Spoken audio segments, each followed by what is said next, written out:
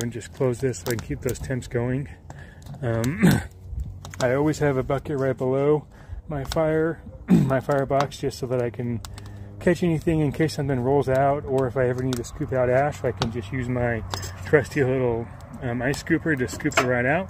And I always have tongs handy. This is what I like to use to manipulate my fire with, move the wood around with, flip it over if I need to.